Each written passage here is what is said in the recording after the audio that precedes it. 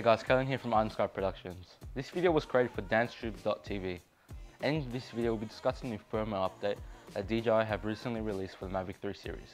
This includes the Mavic 3, the Mavic 3 Pro and the Mavic 3 Classic. I'll be using the Mavic 3 Pro for the demonstration of this video. Now, some of the features are exclusively for the Mavic 3 Pro, but the rest of the features are for the whole Mavic 3 series. Just before we get into it, if you're new to drones and want to build up your confidence, and want to become a fearless drone pilot, Dan has a 10% discount code to access the Fearless Drone Academy, which is the most ultimate online drone course for any beginner drone pilot. The code is DANSTUBE. If you go to the website www.fearlessdrone.academy and sign up through there, you can save 10% with the code DANSTUBE. If you're in Australia interested in purchasing a Mavic 3 Pro or any other DJI accessory or drone, I highly suggest you check out the D1 store, as Dan has great subscriber bundles and combos for all you guys. The links will be in the description. Now, let's start with the Mavic 3 Pro. If we click the 7x camera, we now have the option to use D-Log M and HLG in 10-bit color. Next is the 3x camera. It's now capable of filming master shots, quick shots, night shots and spherical panoramas. Now, with the rest of the firmware updates for the Mavic 3 series, you now have access to vision assist, augmented reality and frame guides. Let's get started with Vision Assist.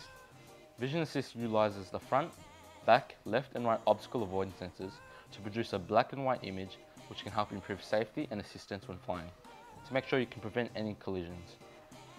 This can be accessed when you swipe right on the bottom left corner of the screen. This can only be accessed when in flight.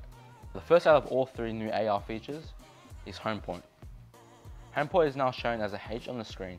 This is absolutely perfect when you've flown a bit too far and not too sure where you took off from. The next AR feature is Return to Home. When you've clicked the RTH button, you will see a green overlay on your screen, showing your route and where we'll be going through, so you can check if there's any obstructions on your way home. The lucky last AR feature is Drone Shadow. This shows you the exact spot where the drone will land. This can be so helpful in many ways, as in many locations there's uneven terrain and surfaces, which could cause major or minor damage to your new Mavic.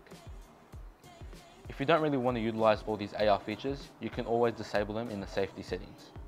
Another major feature on this new firmware update is frame guides. This can be accessed in the settings under camera, and just scroll to the bottom area and click the desired aspect ratio you would like.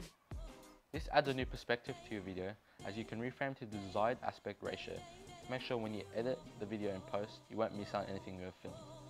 This is just a reference. It will not save it as the aspect ratio you have chosen, but instead it will film it at 16:9. Now, another feature they have added has given us the ability to turn off the downward vision positioning sensors. This can be accessed in the settings under Safety, and just scroll down and click Advanced Safety Settings. This has pros and cons. The pros are, you can now hand catch faster, as you won't have to wait for sensors to determine its landing. And if you fly in fog and try to land, you won't have trouble landing. The cons are that the drone will not hover as well, as it needs the sensors in order to stabilize itself. I hope you all enjoyed the video, so if you did, don't forget to leave a like and subscribe to Dan's channel, as well as go check out my channel. That's it for this video. See you in the next one.